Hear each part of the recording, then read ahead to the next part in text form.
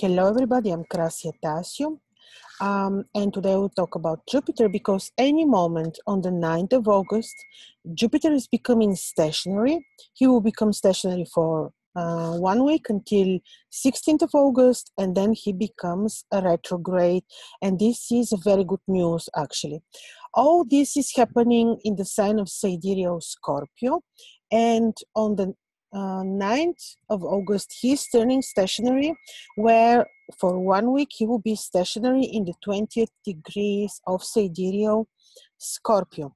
Now, these particular degrees are associated with knowledge, power, people who have these degrees on a key position, like on the ascendant or with the moon or on midheaven, typically are people who are very knowledgeable and who have power, who have good positions in the society. So these are very important degrees because they are ruled by Jupiter himself, the term of Jupiter. So he is becoming stationary there. But what is even more interesting is that while he is turning from retrograde to direct for quite some time already, Jupiter was retrograde, and as you can see, he is blessing on personal level or on mundane level was limited. Like most probably almost no person on earth would say I was completely happy, or I was or my soul was singing happy, joyful. This is because the most important planet that is associated with the most powerful blessing and gains was retrograde. But not only this, in Scorpio, I have separate video on this, you can see it, but in Scorpio, Jupiter is quite different, like his nature is very interesting. Now he is not bad in Scorpio, and Jupiter can never be bad because he's in his own triplicity, because he's ruling the sign of Pisces. So Jupiter is having own dignities in Scorpio, so he's in own triplicity.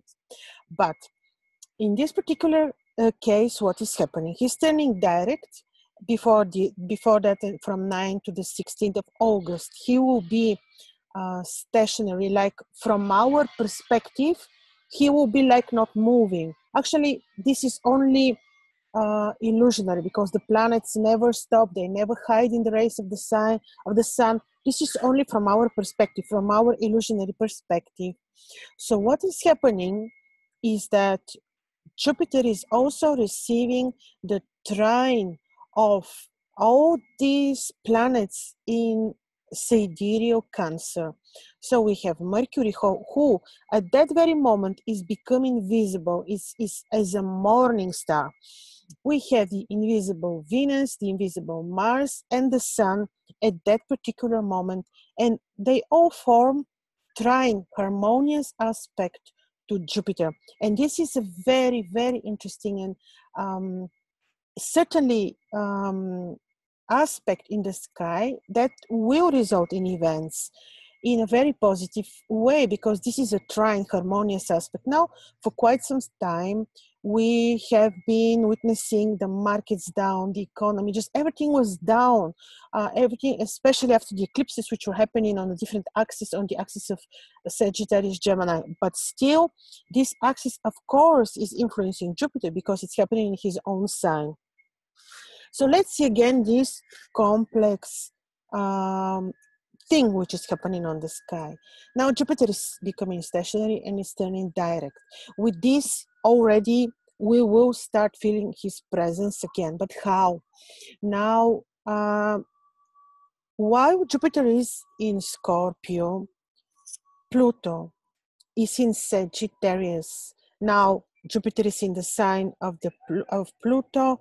Pluto is in the sign of Jupiter, and with this they form mutual reception. It's like a very deep aspect.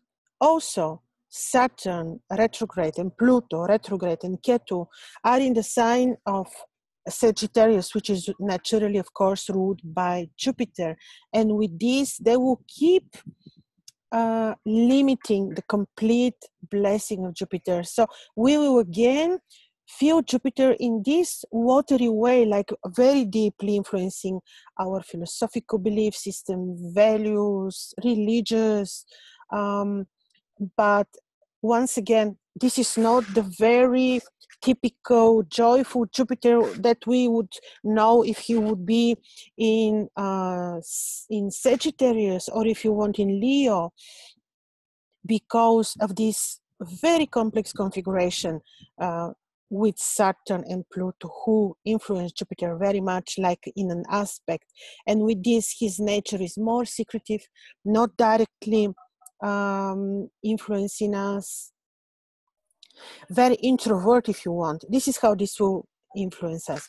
But because there is a trine in the sky from Mercury, who very much influences money, markets, communication, to a degree, temporary, this will influence for good the markets, but this will be temporary because we still see that Jupiter is like limited by Saturn and Pluto, stationary, retrograde, and Ketu in his own sign. So there will be a trine, and a trine between Mercury, Venus, the Sun, and Mars.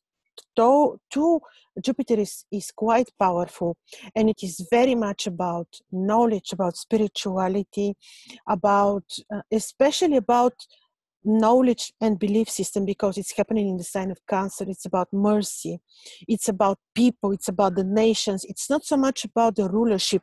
It will be so that we will see a lot of activity among people. Like this would result in some good events. Like people will start moving. Maybe they will start uplifting their voices against governments and rulership, which is corrupted. So this is what we're going to see. Like finally, people will start moving, will start doing something, and even though Jupiter is very deep, they will start questioning their belief system again, like we had this when Jupiter entered Scorpio. It will be a lot about knowledge, new truths, new facts can come into reality. Like we'll find out things related to politics and to rulers, which we may not like, but also people, because all this is about people and nations. Some will already be able to voice to their concerns, to make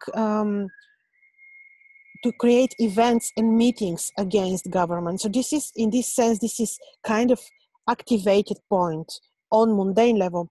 But interestingly, on personal level, it will be again knowledge, questioning belief system, receiving new knowledge, studies, very deeply.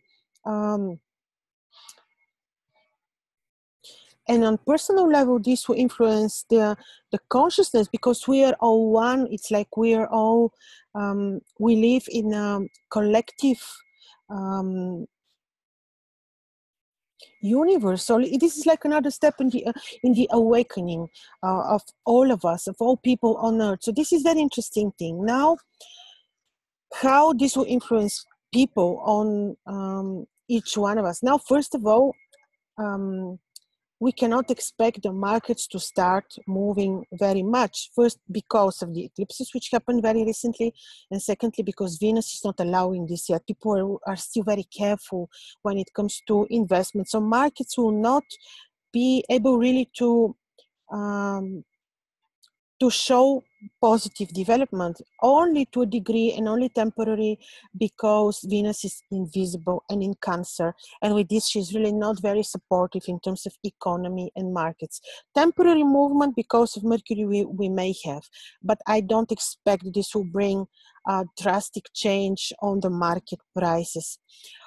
And still on personal level. Now on personal level, especially interestingly, people who have Scorpio ascendants will experience this Jupiter becoming direct.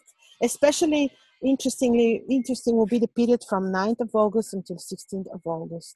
And after that, he turns direct. And this will be very, very positive. And they will have already the blessing of Jupiter. And their things, their matters, their routine life will start moving in a bit better and faster paced.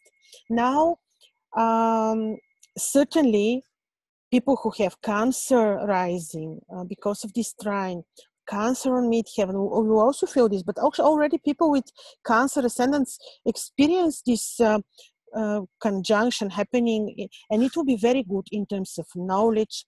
They will have very good events associated to communication, to media work, travel, business abroad. But as I said, we can't expect really high financial profits from our businesses and deeds because Venus is invisible, and to a degree she's helpful because she is not that badly placed in Cancer, but still she's limited when it comes to finances. She is more influencing the love life of people on a very deep emotional level, because this is what she's when she's invisible and when she's in Cancer. But let's talk more about Jupiter. Now, yes, people who have a Cancer rising, Cancer midheaven already feel this with the trine of Jupiter, with this complex aspect. They will certainly experience better time in their business, like movement, things are happening in more intense way. Also, in terms of communication, media work, negotiations, all this will happen now easier and in a better way.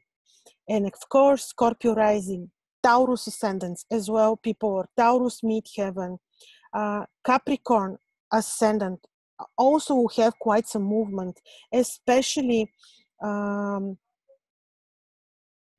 their relationships if Cancer is on the ascendant and Capricorn is on their descendants. Yes, this will have very interesting emotional impact on the personal lives of people. People who have Pisces ascendants will also have better time now, because for quite some time they have been experiencing the square of Saturn. But now, when Jupiter is moving and Jupiter is ruling their ascendant, they will certainly also feel better. They will feel that there is a movement in their work, in their career places, in their private life. So on many different ways, we will experience this change of movement of Jupiter, but also, of course, together with all these planets which are right now in Cancer. And this is the Mercury in a heliacal phase, who is very important for the trade, for the business, for the communication. And this is exactly how we'll benefit from this. Now, to do media work, to share knowledge, to teach, to study, all this will be supported. And also by Jupiter, because Jupiter is in a degrees of knowledge in Scorpio. So knowledge-wise, spiritually, also in terms of collective awakening, this will play very good, very important role. And you will see, especially after the 16th, when Jupiter becomes direct, will start feeling, life will start moving again, a bit back to normal, not completely. But once Jupiter moves in November, in his own sign, things will change on again and on another level. But we will talk about this. I will give special attention on this. So this is a blessing. Yes, on a deeper level, on a very interesting, very philosophical, very psychological, very introvert level. And there will be movement in many areas, like we said. So this will be for good, and it will be blessing. And finally, certainly finally, because Jupiter is the most beneficial planet. He was in the ancient Babylonian mythology. Marduk is the ruler, the divinity who rules Jupiter, but Marduk also is the one who participated in the creation of the humanity, and he's the one who saved us and who defeated the dragon Tiamat. So in this sense, Jupiter is the best friend, the most wonderful planet, which is helping and which loves people, and which gives us denotes the best ever blessing. So for sure, this will be good, finally. So with this, I'm completing my video. Your comments are very welcome. Thank you.